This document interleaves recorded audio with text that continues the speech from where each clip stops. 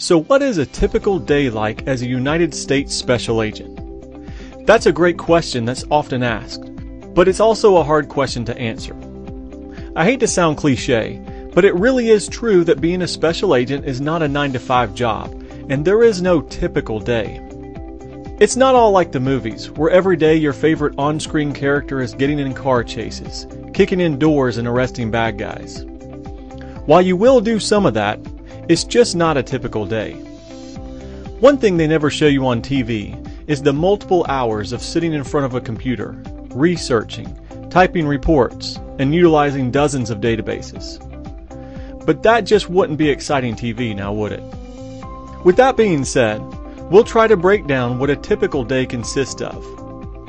Your work hours will vary greatly based on your assignments, but you'll start your day around 7 a.m. and work approximately 10 hours.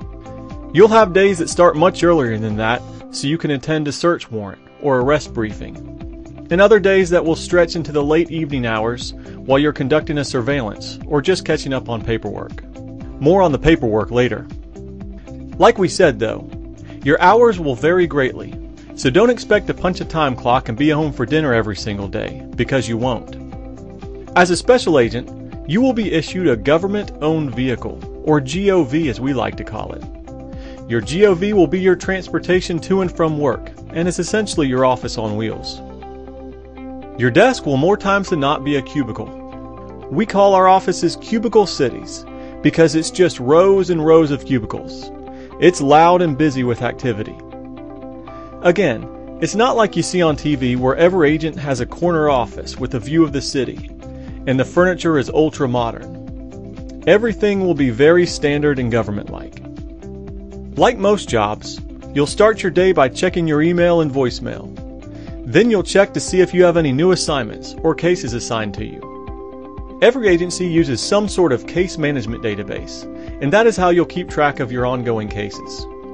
You will manage a dozen or more cases at a time, depending on your agency and assignment, and your cases will all be at different stages in the investigation process. It's up to you to manage all of them, so good multitasking skills is a must. Now that you're all caught up with the administrative stuff, you might have some other things on your schedule, like attending a classified meeting or briefing, testifying in a court hearing, preparing for an upcoming trial, conducting a search or arrest warrant with your team, meeting with informants, or gathering evidence on one of your various cases. You'll need to gather evidence on all of your investigations. That part is up to you. Special agents are fact finders and collectors of information. You'll gather evidence by interviewing suspects, witnesses, victims, and confidential informants, performing surveillance, obtaining copies of court records, and various other methods.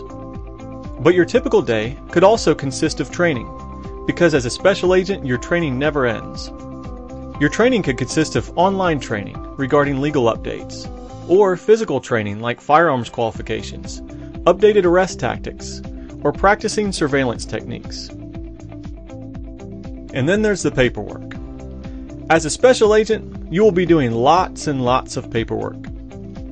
It's not glamorous, but it's just the nature of the job, and it's necessary to complete the mission. Virtually everything you do will be documented.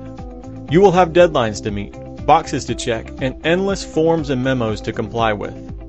If you interview a suspect, for instance, you'll write a detailed report afterwards. If you do a surveillance on a location, you'll complete a report. If you're preparing for a search warrant the next week, you'll submit a very detailed plan that will be submitted to your supervisor for approval before any action can be taken. If you want to take out money to pay your confidential informant, you will need to fill out a form or submit a memo explaining in detail the reason for your request. And all of that paperwork has to be approved, sometimes by multiple supervisors, and then uploaded into the case management system, and then a paper copy is saved in a physical case file.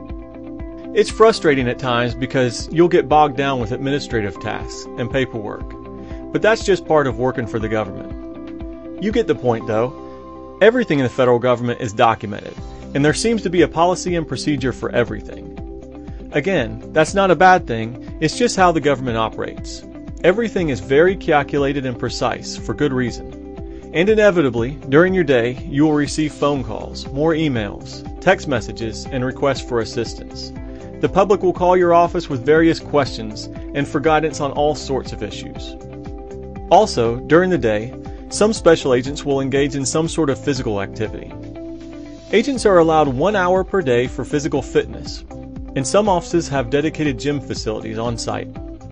You will also get pulled during the day to help other agents out with their cases. As a special agent, you will rarely do anything investigative-wise by yourself, and you will spend a lot of time knocking on doors and talking with people. You must have good interpersonal skills to be successful. So that's just the typical stuff a special agent might do in a day. But as your career progresses, you will often become specialized in a certain area, and your daily activities will change. For instance, you might be part of a violent crime or drug task force, a member of the SWAT or Special Response Team. You might specialize in undercover operations, be assigned to the Public Affairs Office, or be a part of the Training or Recruitment Division. The list of specializations goes on for days, but the point is that your daily responsibilities will change as your career progresses, and you begin to follow what really interests you as an agent. But every agency is different, so your experience might be different. So, now your day is over. Or is it? You see, as a special agent, you'll be issued a smartphone, and that means emails, phone calls, and text messages are coming in around the clock. You'll need to balance your work and home life very carefully so you don't burn yourself out. Just remember, your workday may end, but crime never does.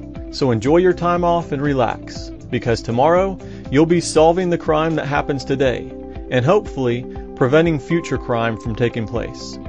Have a great day and thanks for watching.